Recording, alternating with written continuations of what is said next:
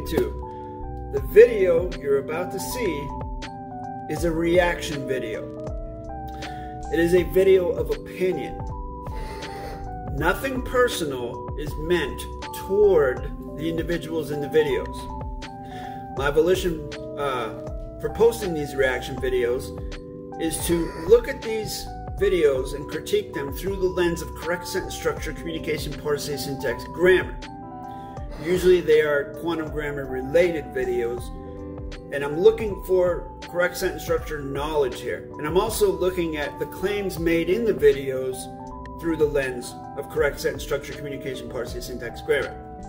Now you may notice that I'm doing certain things with my hands. I am not making any secret hand signs or gestures. When one is doing public speaking, there's only so many things you can do with your hands. You can fold them, maybe put them on your hips, dangling lifelessly at your sides, put them in your pockets, hold them like this, whatever it is. I'm not making any type of signaling gestures, unless I do this, which means shaka. Keep in mind, the information, the things that I'm sharing in this video are for educational purposes only, entertainment purposes only, nothing personal towards the individuals in the videos themselves. Thanks, and enjoy. Hello, ladies and gentlemen. Welcome to another CORAL-BLADE-GROTTO broadcast. This is going to be another one of those reaction videos. And as you can see, I'm going to be looking at this website for the claim of the life. And I'm going to be looking at specifically this part of the website, the frequently the :F-A-Q-public. Which, I mean, if you're going to use correct sentence structure, what the hell does that even mean? If it means frequently asked, you have frequently, which has the ly at the end of it, asked, which has the ed at the end of it. I mean, and the colon here at the beginning, which is in the wrong position. It should be tied up against the F. That's just to start with. So you know what you're in for when you go into this website. And you can see who has authorized it here. So I'm going to go up to the top here and look at some different things. I'm not going to look at everything, but I am going to show that this is incorrect, the colon space, and up here all of them are the same. They start with of the, which is what the colon space is, and correct sentence structure has to start with a cause, a for the. And the colon space does not represent for the. The colon space would either represent of the or with the. So, renewing driver's license and of the passport. Query for the what if of the required identification is with the expiring or expired. Doesn't even end on an authority. The mathematical interface on this sentence is void, just like most of the sentences you see here. Continue with the steps, but what of the solution with the continue with the steps, but how is but? I mean, I guess it's supposed to be positioned by this colon way back here, but it's still of the but. What is the correct sentence structure finite mean for the fact but? Unless you mean ass. And then you have a for the, which the for the needs to come at the beginning in order for the mathematical interface to maintain its integrity. But as you see, it is not. And then we have the verb over here after all this tomfoolery. We have the particle of negation contra in contract. By the administration, send email with the renewal form. Best to email in the receipt of your renewal as a placeholder, but the chief will need to see a copy of it prior to autographing.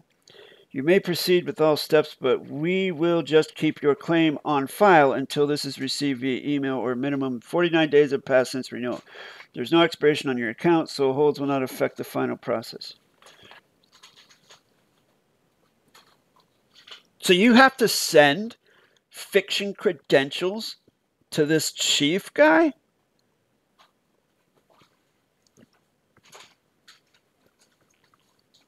Okay. Oh, this ought to be a good one. Response time for my emails. When writing emails of the purchase, it's with the quantum grammar writ or the correct punctuation by each claimant's scrutiny. That is a void correct sentence because of the incorrect sequencing of positionals. Always write your quantum grammar name in the email and with the email from the account you purchased. Our quantum team of NowSpace are with the cognizant of the claimant's queries. With the large volume of the vast majority, claimants seek answers now. Answers, particle negation. And it ends on a concern rather than an authority, so it's void of the mathematical interface. 1 to 7 days answer back period by their grace. That's hilarious. I know some people that go months without getting answers from these people. Need claim of the life mentor. Hire a tutor on your next steps to. Oh, wow. So not only do they charge 200 and whatever it is or 100 and whatever it is dollars for a claim of the life, you also hire a tutor? Ladies and gentlemen, I donate my NowSpace to help people with their claim of the life. Because I think everyone ought to be able to create their own claim of the life under the rules of autonomy. You don't need anyone's permission to create a correct sentence structure, communication, parsing, syntax, grammar, claim of the life as long as you have closure on the grammar. I mean, if you don't have closure on the grammar and you like kissing ass, I mean, this would be the way to go for sure. But that's up to you. $1 stamp and whole number stamps for the postmasters. The quantum grammar venue are with the requirement of the use particle negation or whole number postage stamps for purses only. Look, they create their own little spelling of only because I think, and this is my opinion, I think they're too lazy to do the work to parse words and get rid of that ly suffix. So they modify the word to something else. And there's a particle of negation at the beginning of it anyways, so complete goofiness. Authorized teachers. Why would they even want to use that? Like the D. That's crazy. So we have authorized teachers here. I'll show you which ones I'm familiar with. I'm familiar with this guy. This guy has sent me a couple emails, which I can actually go through the emails and show you that his sentences do not mean the same thing forwards as they do backwards. It's the same, well, obviously, because he learned from these, from maybe Russell or whatever, so it's not going to be correct. I don't know that individual. This individual, I did a whole video on them. I did a video on that person. I'm familiar with this person. This person used to contact me and ask me grammar questions. And then, of course, go back, you know, pretending to be friendly, would ask me a grammar question. And then he would go back and share his knowledge with the Red Thumb Club. Of course, never giving me credit or anything. But at one time, he was doing that a couple times. Especially having to do with the conjunction. Because they used to say, you need to have a colon after the conjunction. But as you can see now, if you look at these pages, sometimes they use the colon, sometimes they don't. Because I showed him that conjunctions, as per the grammar mechanics, in correct sentence structure, serve as a bridge between 7s or 5, 6, 7s. And I proved it. What they're saying on the claim of the live life is they include this all caps name. Now that all caps name, by my perception, was created by the fiction on the birth certificate or via the birth certificate, and I had nothing to do with it. So this tells me more that they do participate with the fiction in this sense. On their live life claim, they've tied it into the fiction. For me, a live life claim is just a mooring line to help stop a trespass of the fiction. But I don't include in all caps anything with regarding a name on the fiction, from the fiction birth certificate, simply because I'm not going to participate with the fiction or give them any jurisdiction. And I'm not going to try and take jurisdiction over a name that they created. I'm only taking jurisdiction over my name that I created, my punctuated name. That's the only thing I'm taking jurisdiction over. Teachers and fake websites. Here we go. For the caution of the piracy. That's pretty funny because they ought to include, going by their grammar here, they ought to include their own website in here. Because it's not correct sentence structure. So we have Purple Thumb Community. Notice how Purple Thumb Community uses their signatures on their documents. Signature, nom de guerre, dead man's name. Well, what about the signature that Russell uses on his Postmaster General claim? He doesn't print it. He writes it in cursive. I did a whole video on it. So that's kind of the pot calling the kettle black, wouldn't you say? Purple Thumb Community leaders are fraud. Well, whether they're fraud or not, I'm not one to say, but what I will say is that in an interview between Lady Crown and Russell J. Gould, when Russell claimed that he controlled the IMF, Lady Crown challenged him on it and said, well, if you control the IMF, then what about all the money from our native trust for our native peoples here in New Zealand and Australia? What... You need to release those funds. Why do you still have them then? If you're, IMF, if you control it, you can give us back our money. And when she called him to the carpet to perform on his claim of having control of the IMF, he completely broke contact with her and began slandering the Purple Thumb Community, as you see here. And she also asked him what was with all the mistakes on the live life claims that they had bought from Muriel Meta Biggs. I think she said that her and her husband bought 2 live life claims for like $300 or $400, and there were mistakes all over it. And she asked him about it, and he said, "Oh, that's Muriel," or something. Like he threw Muriel under the bus. And then they tried to contact Muriel, and then after that, the contact was broken, and then you see what happened here, which is par for the course for these people.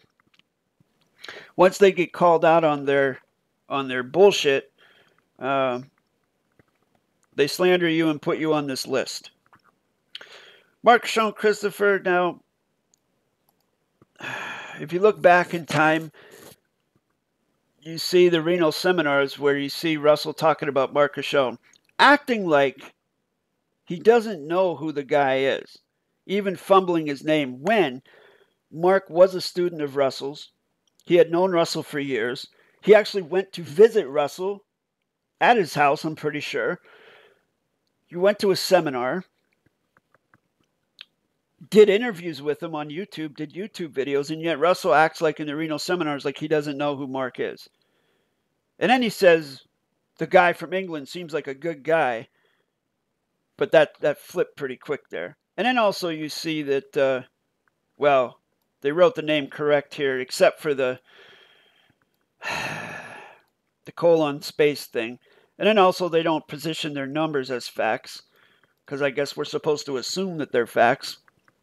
But correct sentence structure is void of assumptions, so even the numbers have to be positioned correctly. But Mark had a lowercase k in his name. So all of a sudden, after David passed away and Russell began his little soap opera with Mark Sean Christopher, he began calling people out who had lowercase letters in their middle name at the beginning of their middle name. But it was okay, you know, from 2014 when Marx signed the Quantum Media Treaty, when he autographed that with lowercase k, sorry, I mean autograph. Russell was okay with it up until he wasn't, which was years later. I don't know about all that. This individual, oh wow, look at that. A semicolon? What in the heck is that? I'm familiar with this individual. As far as I know from what I've seen of their writing, it's very similar to Russell's, the way he teaches, and it's not mathematically certified forwards and backwards. And there I am. Who is that? Oh, wow. Keeper of the Keen Bean? What in the heck? And they put my name in all caps. I do have familiarity with this individual right here. I think I did a consultation with him many years ago. And number one, that's a vetting process for me. He just rubbed me the wrong way. Didn't like what he was doing or talking about, the way he conducted himself. And so I didn't really have much to do with him. And then I began getting reports of people telling me he was selling live life claims overseas for like $300 a pop. And I definitely disagree with that. But if these people genuinely really think this, then I'd have to say that their level of ignorance is no wonder they don't have closure on the grammar if they really think this. Like, if that's the way their logic base works, then I'm astounded at this, at the stupidity behind this, how they come to that conclusion.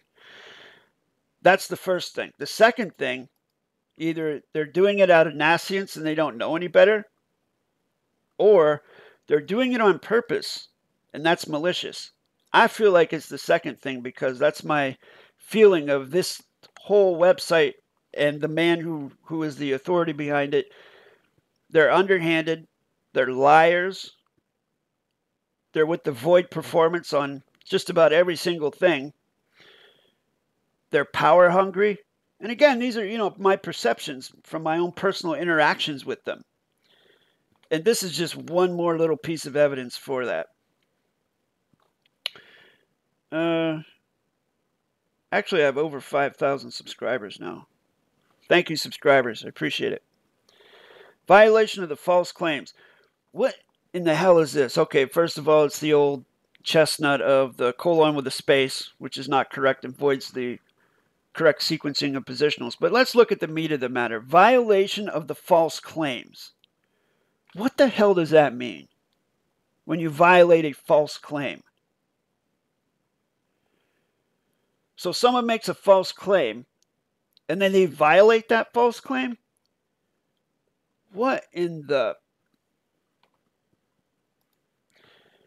These individuals have a stunning lack of knowledge about correct sentence structure, but also they have a staggering avoidance of knowledge of plain English and how to convey simple sentences. Violation of the false claims.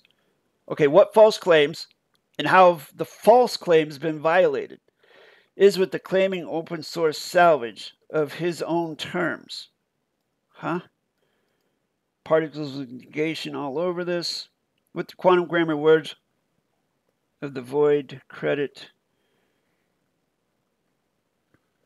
So it sounds like, to me, that Russell's whining because I didn't give him credit for work that I did.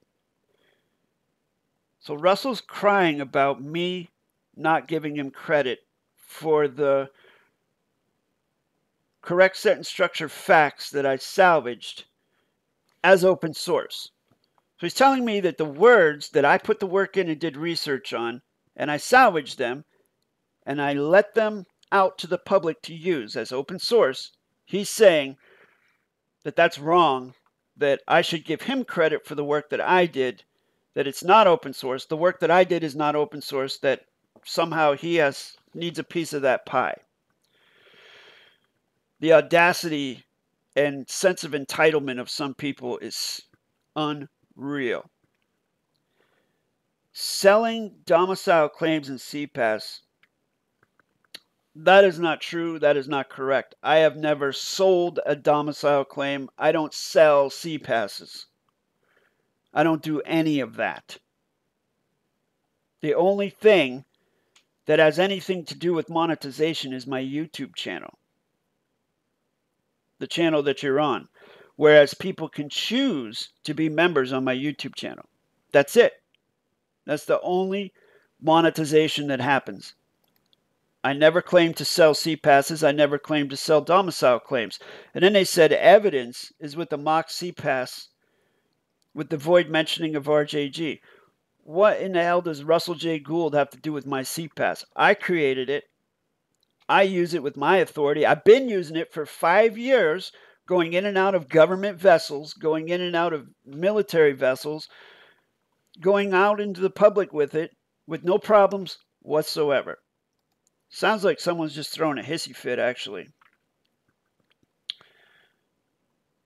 So we have criminal websites, UR Law. Richard Mojan. Now, I know of this individual. This individual, from my knowledge, was someone who was actually friends with David and Russell back in the day. And it's sad that, to me it's sad, you know, but when you get a guy like Russell who literally physically assaults his mentor and beats the crap out of him, allegedly, and then totally slanders him, totally tries to discredit him after the fact, after the guy dies. If Russell's the type of individual to do that to a dead man, then as someone who supposedly was his mentor, like a father figure, a friend, who knows what he'll do to someone else. So that's par for the course right there. Makes sense.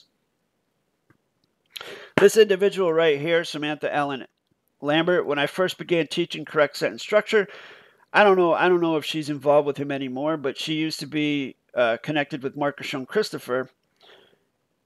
And I remember having a couple conversations with her, and I remember being struck by the fact that she had a very good grasp of syntax, which was amazing because Mark doesn't know how to syntax. So, but I don't know too much about her. Oh, this guy right here goes around claiming the same things that Russell claims. And his grammar is actually only a little bit better than Russell's. But his syntax, the way he syntaxes things is completely, I don't get how he syntaxes things. I think he uses some kind of fiction program, which any type of interface or AI cannot really determine whether a word is tangible contract or non-tangible contract. The only way it could do that possibly is by repetition, by remembering what has been labeled as tangible or non-tangible. And as yet, that hasn't been created. So I'd have to say that this guy's syntaxing method is not correct, at least by my comprehension of what syntaxing is, based on tangibility and non-tangibility of words. He may have a new method that makes sense to him, but it just doesn't make sense to me, so I don't know. I can't really say about that. To me, it's incorrect with the quantum grammar mechanics that I know. He does use particles of negation in his facts, though, as far as I know. Okay, Leon Edwards, he's the guy that was selling the book from Portugal. And again, anybody who disagrees or does not kiss Russell's ass ends up on this list. Oh, Romola D reports. This is crazy that he would put her on here. Because from my recollection, she doesn't know anything about correct sentence structure. She seems like a very nice person, and yet he puts her on here just because she interviewed Lady Crown. It seems so middle schoolish. If not middle schoolish, it's almost like elementary schoolish, the attitude of these people. And then, of course, Ricardo, who is one of my best students, partner in the crime. That's hilarious. With the Matthew-Jason. Yeah, like I said, these people don't even, I mean, let alone their lack of a grasp of knowledge of correct sentence structure, an extreme lack of knowledge in just conveying plain, simple English. Maybe instead of the second grade reading level that David's always talking about, this possibly is a first grade reading level, maybe even kindergarten or preschool, pre-K, right? Vincent Galindo, don't know who that is. No idea. I think I've seen all I need to say about this.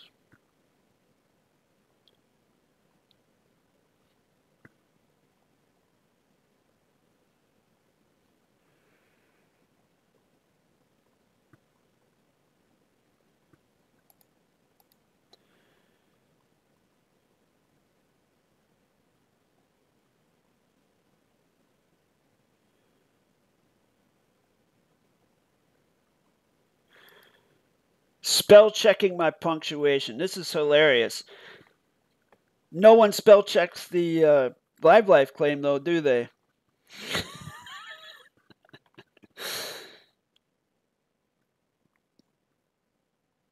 No refunds, of course. No refunds. Witnesses, claim of the life. Do I need a witness on my claim of the life? You are the witness on your witnessing claim.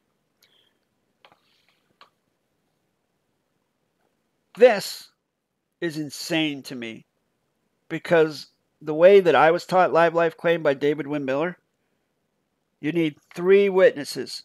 3 is authority. 1 is opinion. 2 is certification. 3 is authority. 3 or more. When these people sell life claims, they don't even do a video witnessing. Because if you're going to be a witness, you have to see someone. You have to witness them, hear them, see them, so on and so forth. A video communication will do, or meet them in person. These people don't even do that. So the witnessing is not correct. There's no continuance of the evidence. Russell J. Gould maybe autographs their life claims without ever having witnessed them. So he doesn't know what he's signing. He doesn't know if that's a real person or not, a real man or woman. They're saying that it just takes 1 individual witness, and that's you. Wow.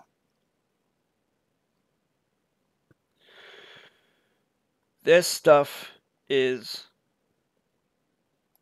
really insanity to me.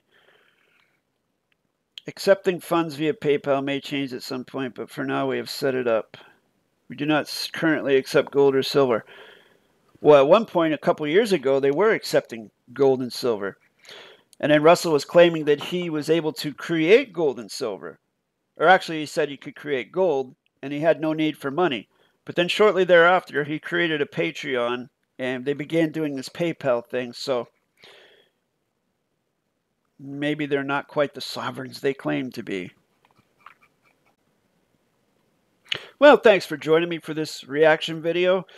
It's quite interesting to see how many grammatical errors are on the page, and the cognitive dissonance and just lack of knowledge and certification of what they're claiming, whether it's in the... Well, there are no facts. There are no facts on that website. None. No facts. And I'll stand behind that. There are no facts on that website with regards to correct sentence structure technology. And there's no certification of claims. Like them thinking that I'm someone else, another name. What evidence could they possibly have of that? What evidence? What hard evidence have they shown? None. Nothing. It's hilarious. But I mean, I'm not going to I mean, it's not damaging me in any which way, shape, or form, because I don't sell live life claims. I'm not trying to sell a grammar and on top of it have the grammar be incorrect like these people. The only thing that they hinge on is what comes out of Russell's mouth. That's it. That's the only thing. It's a whole fiction babble thing. They've modified the live life claim from having 3 live life claim witnesses in the classical sense of witnessing someone, to you just need yourself. And you just need to send us your fiction driver's license or your fiction passport, and then we'll make your claim in the live life for you. What does that sound like to you? Fiction in, fiction out. I've been saying this for a very long time, ladies and gentlemen. Hopefully the people that need to hear this will hear it. And the people, the trolls, who ignore this stuff, well, you get what you get and you don't throw a fit. I've never heard Russell say that, but that's definitely a phrase that would sound right coming out of his mouth. So Russell, if you're out there and you heard me say that, go ahead and use that if you want to. You can use it alongside your win or lose by how you choose stuff. First in line, first in time. All right. If you want to learn correct sentence structure, you're welcome to study the over 400 free videos on this YouTube channel. Or you can join the membership and get access to exclusive content if you join the Tier 2 Loyalists and Contributors. Or you can contact me at the email address listed below here and apply for a correct sentence structure, communication, parsing, syntax, grammar workshop. See you next time. Salut.